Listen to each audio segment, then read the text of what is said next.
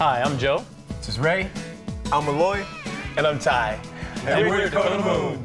And I'm Andrew Yanni, joined by, as you heard, Dakota Moon, one of the hottest up-and-coming bands out there. Their music is a blend of pop, rock, and soul, and today they're lending their talents to us to guest anchor the ship. Take it away, guys. 1, 2. It is Tuesday, January 29th, and you're watching Channel 1 News.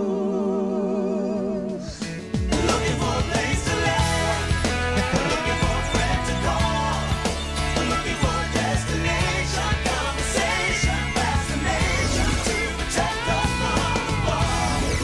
I'm looking for a place to land. There's been a reminder from Afghanistan that for U.S. troops, the ground war hasn't ended yet. Yesterday, Afghan troops and U.S. Special Forces launched an attack on a hospital where members of al-Qaeda terrorist organization were holed up. The attack took place in the city of Kandahar, which was one of the last major cities recaptured during the fighting last fall. For 7 weeks, 6 members of al-Qaeda had barricaded themselves in this hospital, threatening violence if anyone but a doctor came near. Yesterday, just after daybreak, U.S. and Afghan troops decided to end the standoff. The U.S. troops surrounded the hospital and the Afghans charged in. A short firefight ensued. The al-Qaeda fighters threw hand grenades, wounding 5 Afghan soldiers. They fought fiercely. We didn't. The Afghan forces had to pull back and reorganize and then go back in. It took huge heroism. These American troops guarded the outside of the building while the Afghans went back in. The rest of the hospital stayed open during the attack, and these patients watched the assault from their windows. Eventually, the 10-hour siege ended, and none of the al-Qaeda fighters survived. Afghan troops had tried to get the al-Qaeda fighters to surrender, and 2 weeks ago, food and water were cut off. But it's believed that some hospital workers sympathetic to al-Qaeda smuggled in supplies. Coming up, we'll continue our look at what happened to Enron and who's to blame.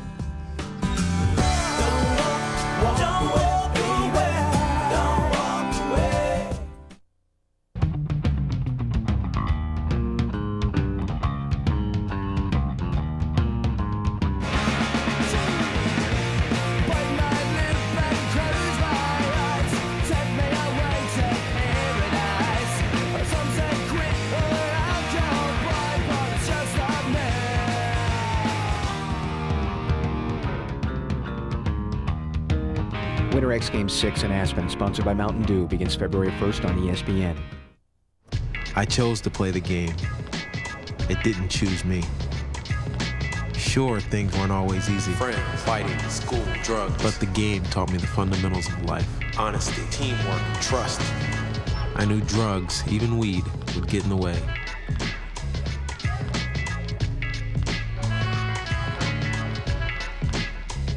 Football, my anti-drug. Now I'm the teacher.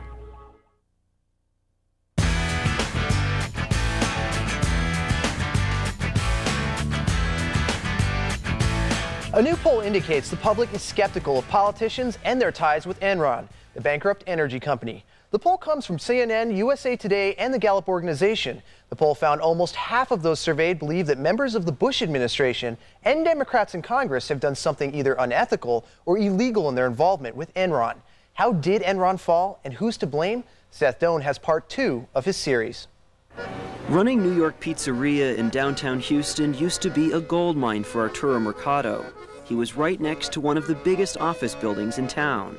Unfortunately for Arturo, that building is the headquarters of Enron, where more than half of the employees were laid off last month. We lost between $2,000 and $3,000 a day. It's about 50% on the dining.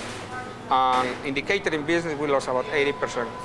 Of course, Arturo's loss was just one of thousands when last month Enron became the largest American corporation ever to declare bankruptcy, raising plenty of questions. How can a company like Enron, as big as it is, as successful as it looked, have so many problems? Well, a company like Enron, who starts off as a smaller company, in their case a pipeline company, and then just bought lots of different companies that was doing well, made some good choices at the beginning, perhaps they thought they could really do anything and make it successful. And it turns out that that was not the case. By the mid-1990s, it was let's make a deal time at Enron. The company was trading everything from surplus electricity to coal to fertilizer. Enron's stock price kept rising and its employees kept living large. You can tell they were making money because they were eating good, you know, spending money and giving good tips. But Enron had a secret. While it told the public it was making big bucks, it was actually losing money. How did the company get away with that? What Enron did was create a number of partnerships for some of its businesses. Enron was able to take hundreds of millions of dollars of debt off its books and assign it to those partnerships. But that made Enron look like a much more successful company than it really was. What Enron was doing with its partnerships was not a normal business practice. And this Enron executive, Sharon Watkins, wrote a letter to Enron's CEO Ken Lay, warning that, quote, "We will implode in a wave of accounting scandals." But shouldn't someone have been keeping a close eye on Enron? Shouldn't someone have known? Well, every company that's publicly traded has outside accountants looking at its books. And now a lot of people are pointing fingers at the people who looked at Enron's books. Enron paid the accounting firm of Arthur Andersen more than $50 million a year. Experts believe that some of those accountants and a lot of Enron executives must have known the company was in trouble. In fact, later, Arthur Andersen executives would tell accountants to shred Enron documents, in what many believe was an attempt to cover up wrongdoing. But Enron's chief executive, Ken Lay, was still urging employees to buy the company's stock, which by last spring had started to fall. If I can remember the quote from the emails, we're robust and stronger than ever. Ken Lay's words, he always used words like that. But Ken Lay wasn't buying stock, he was busy selling, more than $100 million worth. In fact, 30 of Enron's top executives sold more than $1 billion worth. Many critics believe that Enron executives were aware of Enron's precarious financial situation and wanted to get their money out before the company crumbled. But employees who bought stock through their retirement plan weren't allowed to sell it at all, and many saw their investments shrink to almost nothing. Finally, last October, Enron confessed to the public. It was worth $1.2 billion less than it had been reporting, and the company said not to believe all those earnings reports from the past 4 years. In other words, Enron was saying, "We didn't tell you the truth." Enron was in serious trouble, but employees didn't want to believe it. Enron can't just disappear. It's like IBM disappearing. It's like Procter & Gamble disappearing. You know, it's like Disney crashing. Enron wasn't going to crash. And Ken Lay didn't give up. With the millions he had donated to President Bush and members of Congress from both parties, he thought he could get some help. He called Treasury Secretary Paul O'Neill and Commerce Secretary Don Evans. The response? You're on your own. Our administration's done the exact right thing. There have been a couple of contacts with people in my cabinet, and my cabinet officers said no help here. And less than 3 weeks after those phone calls, Enron declared bankruptcy. 4,000 workers were laid off, and Enron stock, which sold for $80 last February, could now be purchased for less than 80 cents. Congress wants to know why Ken Lay and other senior executives could sell their stock while the employees couldn't, and whether the Bush administration improperly helped the company, and if Enron's accountants tried to cover up Enron's problems by shredding documents. And that's not the end of the questions. It will take months, maybe longer, for all the hows and whys of Enron to be sorted out. For now, many of the former Enron employees and their families are just trying to deal with the what next. Did going to college seem like it would be easier with your mom working at Enron? Yep, because they did have so many benefits, and she was making a lot more than she had in the longest time, so we thought we could start getting things like a new car and fixing our house and everything that we needed. But you found that some of that will have to wait for a bit. Yep. What happens next in the Enron case? Well, Congress is investigating, so is the Justice Department, and it's likely to be some time before those investigations are complete. We'll keep you posted. Up next, a 17-year-old wins a trip to the NBA All-Star Game. We'll have that when we come back.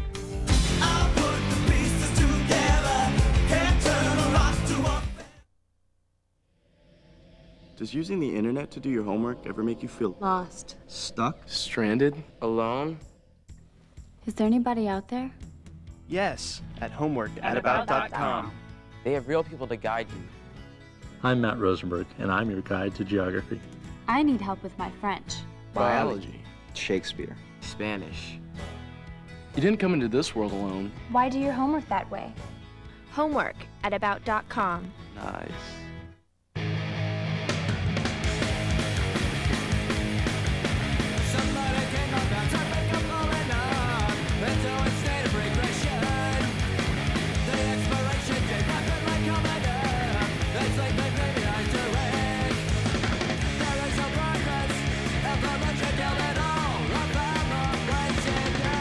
Winter X Game 6 in Aspen, sponsored by 1-800-CALL-ATT for collect calls, begins February 1st on ESPN.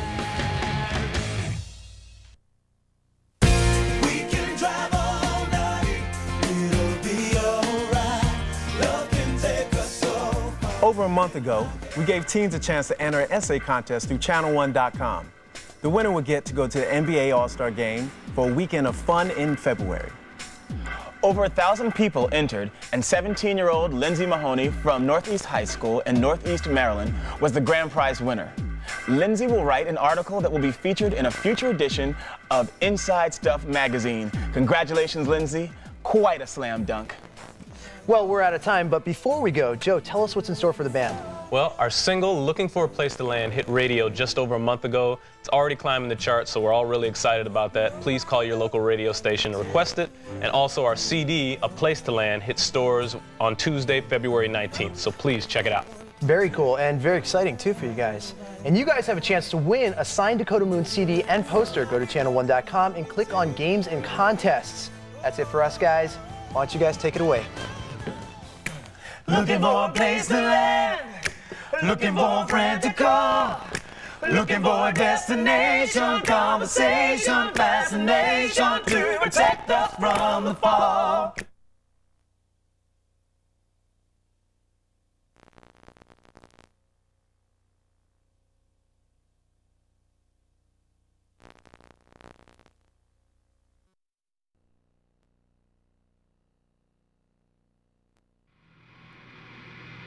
Please welcome Dakota Moon. Looking for a place to land, looking for a friend to call, looking for a destination, conversation, fascination to protect us from the fall.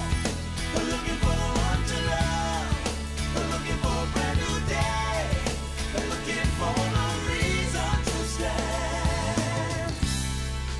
Looking for a place to land.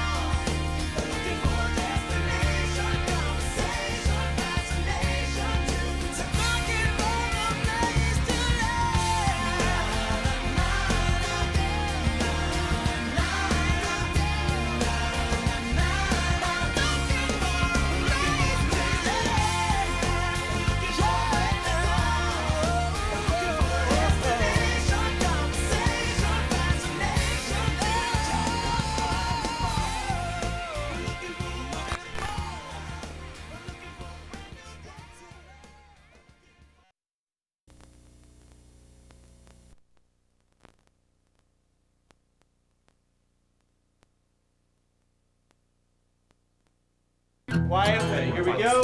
Lock it up all around the world and roll sound. We're rolling. Thank you for not talking. Ready, and take 5.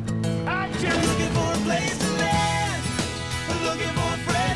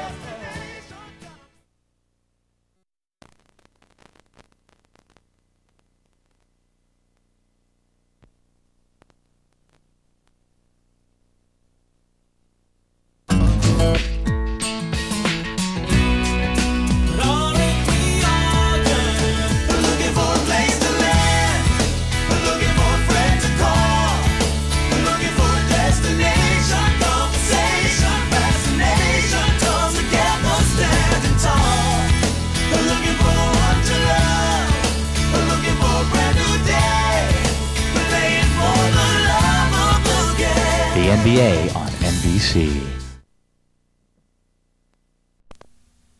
Definitely more about the fashion. Dolce head to toe. Roberto Cavalli going on. Eduardo Lucero. The dapper gentlemen and ladies of soul came out decked out Tuesday night. India Aria arrived in a last-minute creation.